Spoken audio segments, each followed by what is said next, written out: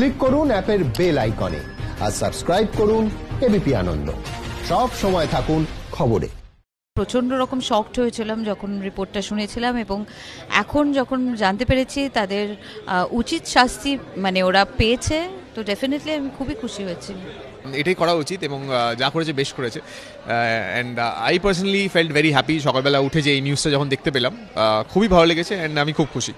আমি first reaction এরকম একটা ফার্স্ট রিয়াকশন হয়েছিল যখন আমি এই নিউজটা দেখি। অ্যান্ড আই থিঙ্ক এটা প্রত্যেকটা মানে দেশবাসী আজকে প্রচণ্ডভাবে রেগে রয়েছে, প্রচণ্ডভাবে সবাই জবাব চাইছে। এখনও আমাদের মনে হয় নির্ভয়া কেস পেন্ডিং আছে, এখনও এরকম অনেক কেস যেগুলো রেজিস্টার্ড হয়নি তাদের ডিসিশন আসা পেন্ডিং। সো সেখানে যদি একটা ডিসিশনও পেয়ে থাকি আমরা এই কেসটার দ্বারা, তো আই থিঙ্ক আমরা জাস্টিস পেয়েছি, আমাদের 10 বছর নষ্ট হয়নি, আমাদেরকে মার্সি প্লিড করতে হয়নি। প্রত্যেকটা মেয়ে আই থিঙ্ক এরকম ডিসিশন হলে, গভর্নমেন্টের এরকম অ্যাকশন হলে প্রত্যেকটা মেয়ে সুরক্ষিত ফিল করবে নিজের দেশে। তো আই থিঙ্ক আমি প্রচণ্ড আনন্দিত, প্রচণ্ড খুশি, অ্যান্ড এরকম ধরনের মানুষের সাথে এরকমই হওয়া উচিত।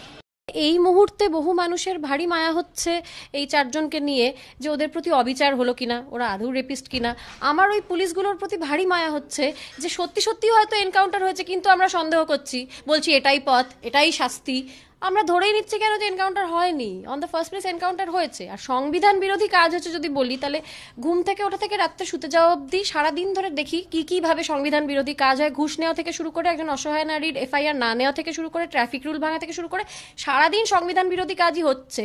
অথচ এই সংবিধান বিরোধী কাজটা হয়েছে বলে গলা ফাটিয়ে লোকজন চিৎকার করছে, সেটা কেন বুঝতে পারছি না। আর একটা হচ্ছে আমাদের রেপিস্টদের ট্রায়ালের পরে যে শাস্তি হয়েছে এখনো অবধি, সেই ইতিহাস বলছে যে স্যাটিসফ্যাক্টরি লেভেলে 99.99 কেসেসে আমরা শাস্তি পাইনি। তাহলে কি করে ট্রায়ালের ওপর ভরসা করব সেটা বুঝতে পারছি না। তাই জন্য ভীষণই খুশি হয়েছি। ওরা ভাগ্যিস বন্দুকটা নিয়ে পালানোর চেষ্টা করেছিল, তাই জন্য ওরা এইভাবে গুলি খেয়ে মরলো, সেটা খুব সুন্দর।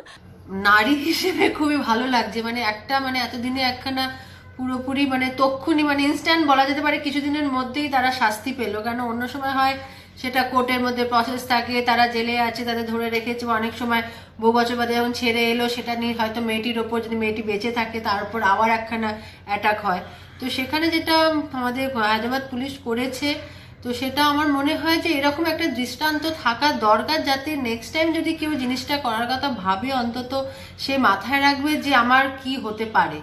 আনবিলিভেবল, এইরকম জাস্টিস আমাদের যদি হয় প্রত্যেকবার, একবার না বারবার, আই এম শিওর যারা এই ক্রাইমটা করবে এরপর থেকে তাদের মনে এমন ভয় জন্মাবে, একটু হলেও তো কমবে। এর থেকেও স্ট্রিক্ট থেকে স্ট্রিক্ট যদি আমরা ল আনি এটার আগেনস্টে, আমরা জানি যে এটা থেকে আমরা ঠিক বেরোতে পারবো, বেরোতে হবে। আমি বলছি না এটার কোনো ওয়ে নেই, এটা অনলি ওয়ে, আর কোনো ওয়ে নেই।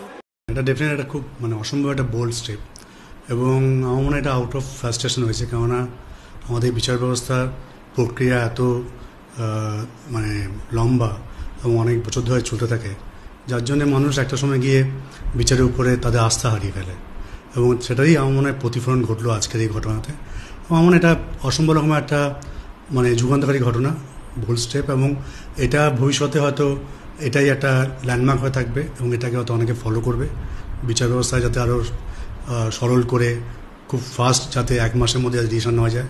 ডিসিশন হওয়া উচিত দুটো, একটা হচ্ছে হয় হ্যাং দেন অথবা শুট দেন।